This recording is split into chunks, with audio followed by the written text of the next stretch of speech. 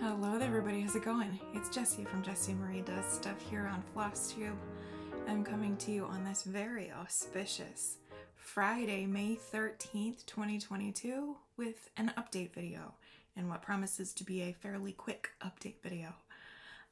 But I just want to quickly say welcome to both my returning viewers and also to anybody who is new here. I hope that you find something you like and you stick around. Today and on this channel, I talk mostly about cross stitch, sometimes, but not today. I will talk about books, as you see, and knitting, which I haven't done in a long time. But today it's just a real quick cross stitch update.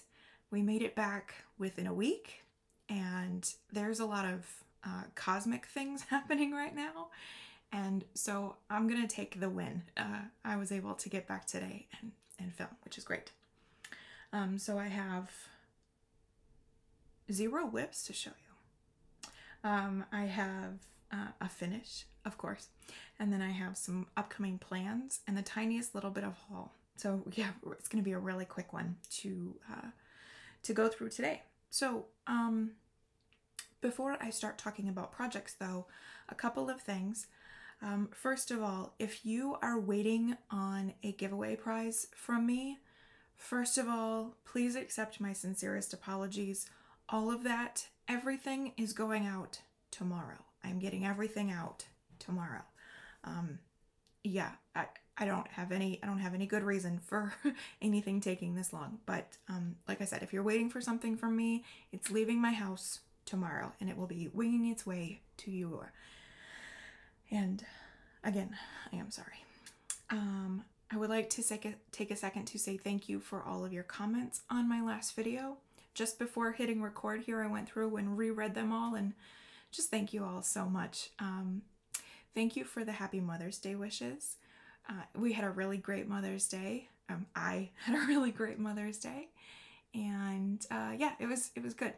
But I guess we'll talk about that as we go through things. And the last thing that I wanted to do was a special thank you to Lauren. So in the description box of my video, I have a link to buy me a coffee. It is totally optional. It's not mandatory, it's not necessary, it's just an option. If you feel like supporting the channel in a monetary way, you are more than welcome to do that. And with those monies, I hope to be doing some more frequent giveaways and also putting it towards framing some stuff, because you know that I'm pretty bad at framing, and so I'd like to perhaps use your support in getting that done. So thank you, Lauren, and to anybody who has donated or supported the channel in that way in the past. Okay, so all of that aside, let's get into the projects that I have worked on, or should I say project, because I worked on exactly one thing since you last saw me, and that is Crescent Dreams by Mirabilia.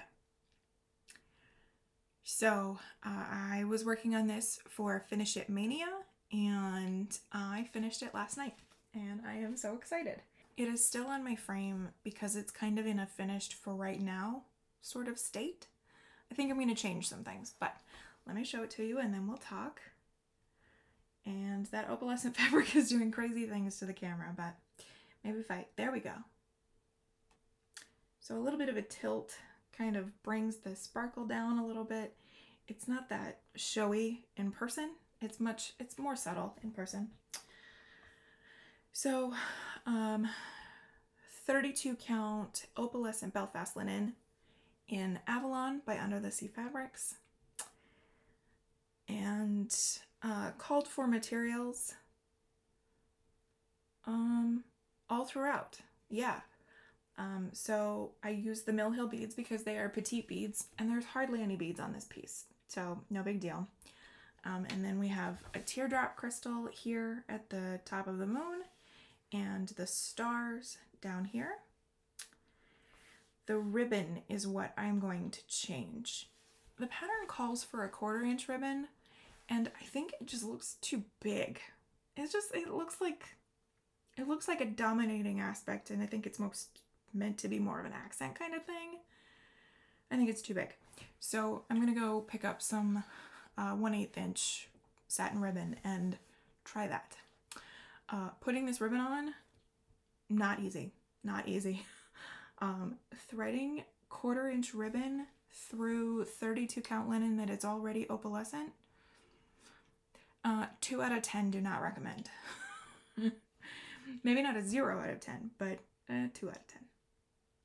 Yeah, but otherwise, I really, really enjoyed this. I stitched the skin 1/1 as I do, but you know, teeny tiny baby face.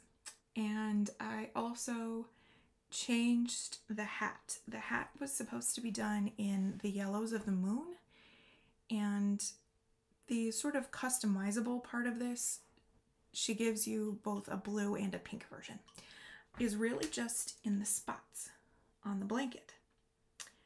And so I thought, well, I'm gonna work some more pink in here. And so I changed her cap to include those pinks. And I think it turned out really pretty. So I am pleased. So when I first looked at this, I thought that the customizable part was the shading of the blanket that she's wrapped in, because on the pattern cover, it looks pretty blue. And so I thought that's what was changed, but they're in purples. And so I was like, this is great. I will insert a picture here of Baby Does Stuff. This was taken when she was almost a day old. But the very first receiving blanket that I got for her is it kind of looks like this. It's kind of got those purples and pinks in it. I just thought that was so perfect. So yeah, that was really special. I contemplated putting her birth information on this because I don't really have anything currently that has her birth information, but I don't know if I really need a birth sampler kind of a thing. The other thing is that with this, I would like for this to be a companion piece to Moonflowers, which is kind of always how I have envisioned it. And I'm not going to put my information on Moonflowers, and so I thought, well, let me just leave this one blank, and if I feel the need to input her birth information somewhere, then I can put that on something else, but it doesn't need to go on this one. And I have enough fabric here that I can stitch this again on this fabric. So if we decide to have any more kids, then I could stitch it again. And I might inverse it, so stitch it in the other direction. But we'll see. So that is Crescent Dreams. Started on May 11th, 2020, the day that I found out I was pregnant. Finished on May 12th, 2022, the day that Baby Does Stuff turned 16 months old.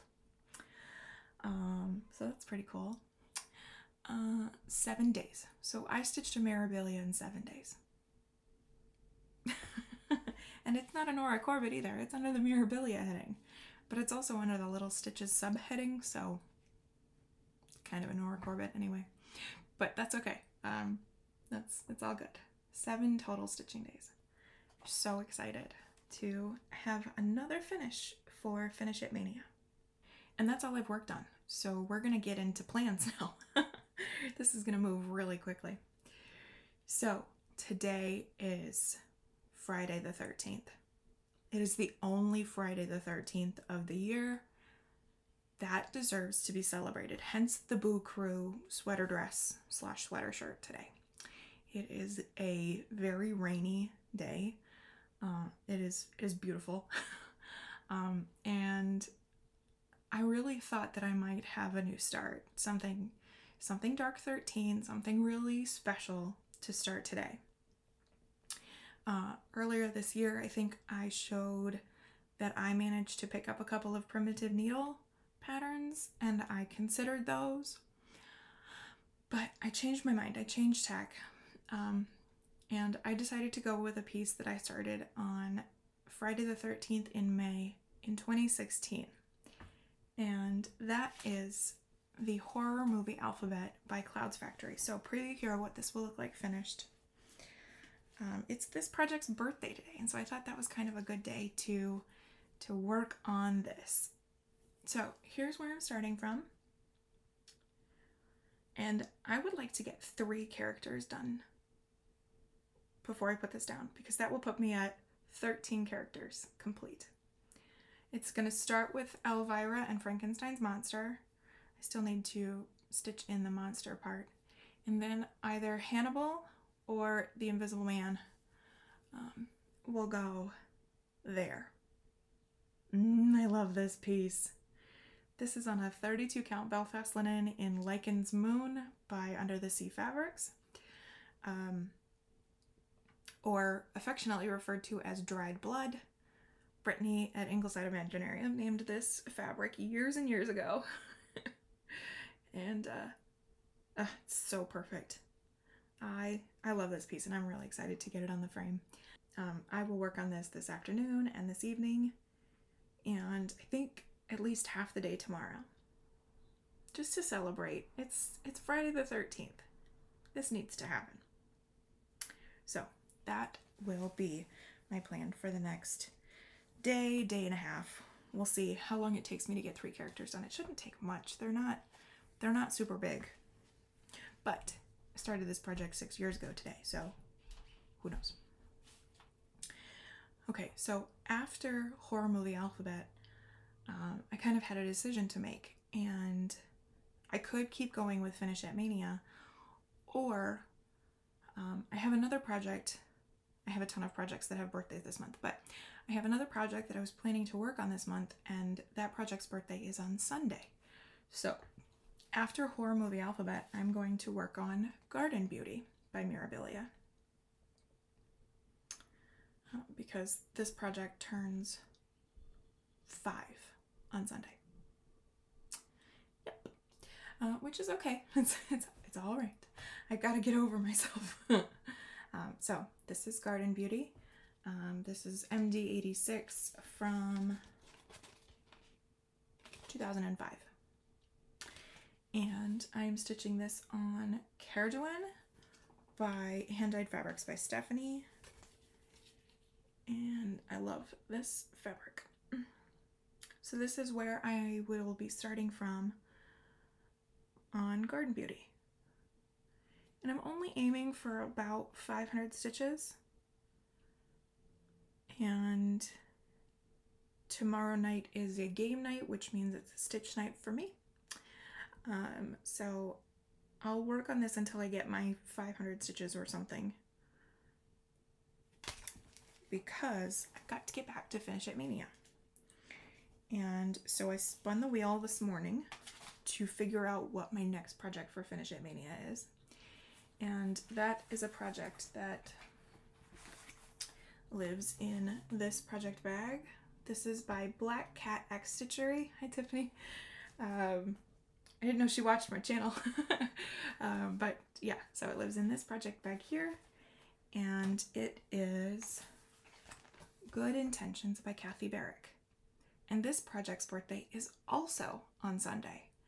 So if I can get Horror Movie Alphabet done halfway through tomorrow, and then Garden Beauty done at the very latest halfway through Sunday, then I can work on this on its birthday too, which would be cool.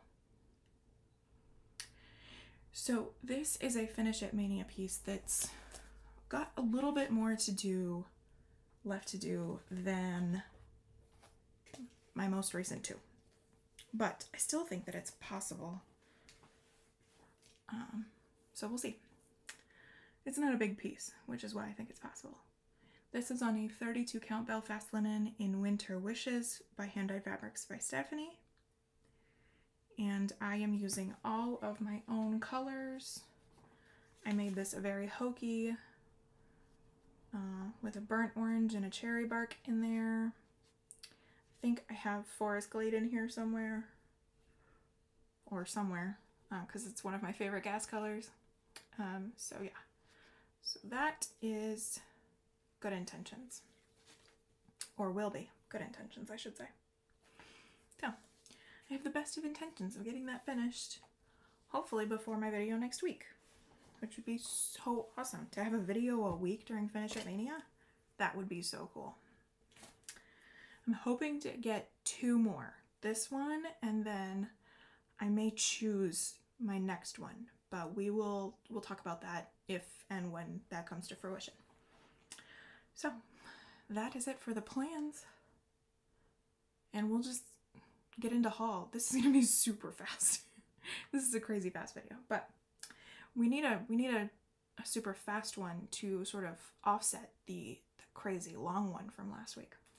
So I have just a little bit of haul. I had to order the beads and crystals for Crescent Dreams, but little packs of beads and crystals can't travel alone.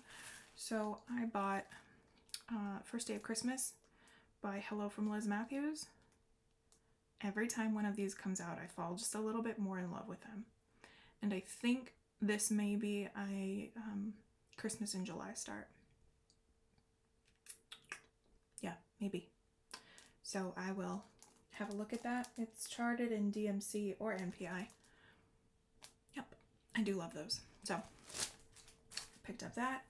And then I also got my Coloring Cotton Fabric of the Month.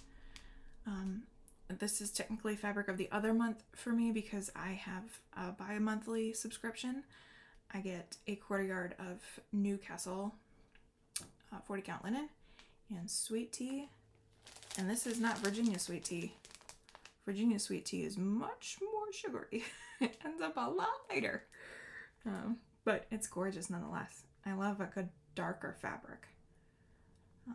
So there is sweet tea. The last piece of haul relates to my birthday / Mother's Day. So I don't even know who it was that I saw that was using this system, but my jaw hit the floor. And after I picked it up, I showed it to my husband, and he was like, wow, that's pretty cool. And with some birthday money and some Mother's Day gift, I made it happen. And I am giddy. I am so excited about this. I can't wait to get it all finished up and organized. So without any more pomp and circumstance, this is from Pip and Chip. They are an Etsy seller in the UK. They create these floss chips. So you put your skein through here, your remnants or leftovers through here. You have a hole here for putting them on a floss ring with the label and including a preview of what the color is going to be. So this is box 1 of 2. And it includes the new colors, it includes all the variegated colors. So earlier this year I got a calyx for my stitching.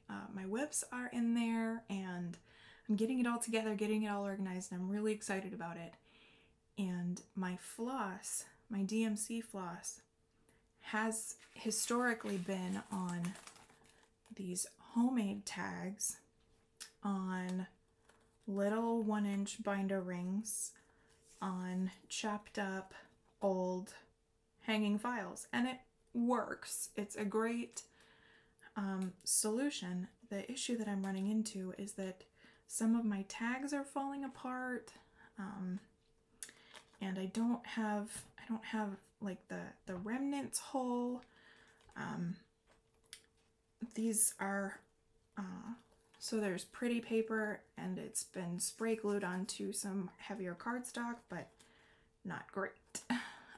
So this works, but it's not excellent. On top of that, it's in here. My file cabinet is right here, and all of my stitchy stuff is in the other room. So with my calyx being right there next to my stitchy spot, these new floss chips go in boxes that are from IKEA that fit the calyx cubes, which I'm so excited about, like just it all fitting the way it's supposed to. So let me pull up this box so I can show you what it looks like in the box. So here they are in the box, and oh, aren't they cool? And so when you order these, you get the foam that's been cut to set the chips in, and the box is tall enough to support them just kind of hanging down. Y'all, I am so excited about this. So a whole set will take 4 boxes, and I'm just so thrilled, so excited.